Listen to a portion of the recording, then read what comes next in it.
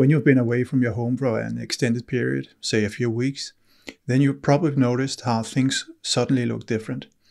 It's not because you have rented to Airbnb and some kid has been swinging from the chandelier and messed with all your stuff. No, your things are exactly where you left them and you can recognize it all, but it just looks different.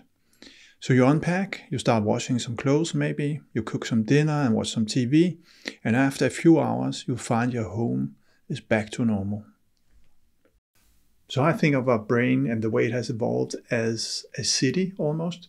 So you have some very, very old parts in the core of the city, and then from there it has sort of evolved, and what has sort of been added around the old part of the city, that is newer buildings, more modern buildings, and so on and so forth.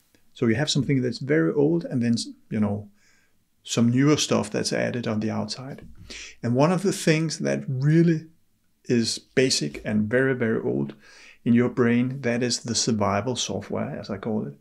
And that's the software that takes care of you in the sense that it secures that you survive.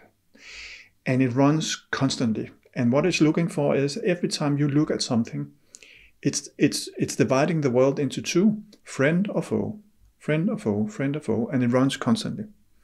And the only thing you can do is to calm down that piece of software and make it run not so dominating, I would say. And the way to do that is simply, I know it sounds very primitive, but that is to be relaxed. If you're nervous about a deadline at work, an exam you have to do or something like that, then I'm pretty sure that you will find you won't be able to see anything because you are so much in defense mode, in survival mode, that your brain is simply saying survival, friend or foe, and it runs all the time. So you need to calm that down and relax it. And the way to do that is simply to be relaxed. And there are many ways for that. I'm sure there are tons of videos about how to do that. In my case, I go for a walk, but you can also, some people prefer a hot shower, some do breathing exercises, some prefer to read the newspaper with a good cup of tea. There are many strategies for how you can get into that zone where you're relaxed. But the first thing in order to see is simply to be relaxed. Otherwise, you're not seeing anything, you're just surviving. Now you may well be thinking, Frederick, you're not a brain scientist or a psychologist. What are you rambling on about? Let me just say that one of the books I recommended in the last video by Freeman Patterson, Photography and the Art of Seeing, in one of his chapters, he is talking about relaxed attentiveness, he calls it. And he's dedicated an entire chapter just to that part. And that is, he's talking about a little bit the same as I'm saying here. He's not referring to how the brain works and so on, but he's basically giving you some exercises to do in order to get into that zone. And I think his point is a little bit the same as what I'm saying is, if you're not in a relaxed state, there's no chance of you taking in and actually seeing things because your brain is busy doing other things that is fundamental for your survival. So read that section if you decide to go for that book extra carefully. I think it's really an important message that he has there. Here's a bit of Danish design for you. And obviously, I hope it's obviously that it's a chair. And it was designed many years ago by a Danish guy called Arne Jacobsen.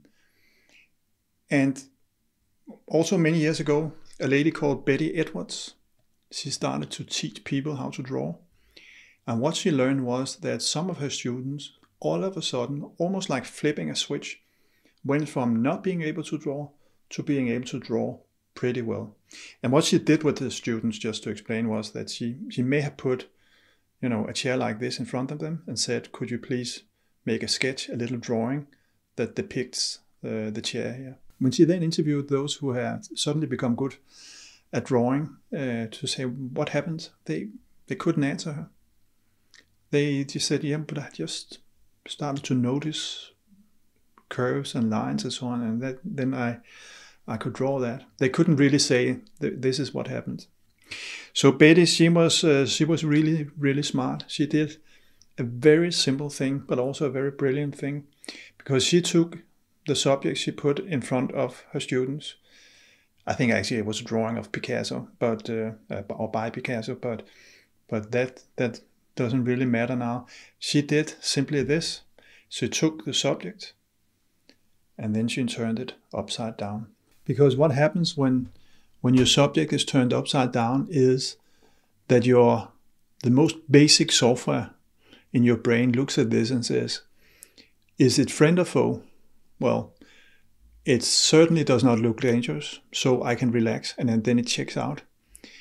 And also your label recognition software, or label adding software, whatever we should call it, the thing that classifies everything you see and says, what is this? Okay, this is a chair, but I don't know what this is. So the label that you would normally apply to a thing like this, it doesn't work. And all of a sudden, your brain or you start to see. And this is also a little bit what happens when you come home after a long vacation and look at your own home, that suddenly you start to see. Now, Betty, she calls this drawing with the right side of the brain. I think brain scientists today agree that maybe the left-right thing about your brain, that your left is the analytical and the right is the creative, and you need to have this shift in dominance so that you sort of park the analytical side of your brain and then allow the creative part to be dominating. It's a little bit too simplified, but I think as a good description of what needs to happen, I think it serves well, even though the underlying picture is probably more complicated.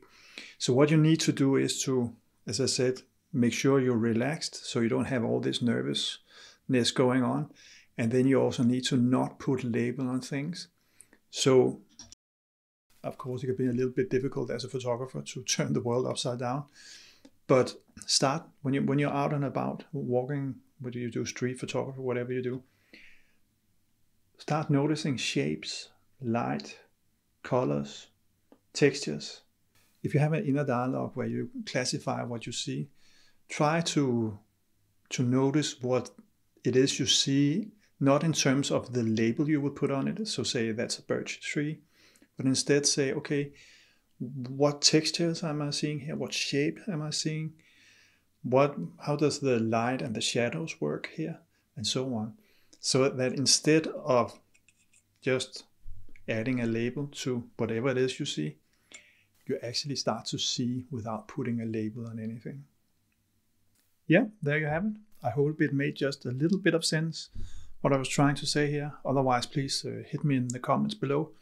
And if you have some suggestions for what you want to hear the next week in this vlog, please let me also know in the comments, because right now I haven't really got a good idea. So we'll see what it will be next week. As always, happy shooting. Take care. Bye-bye.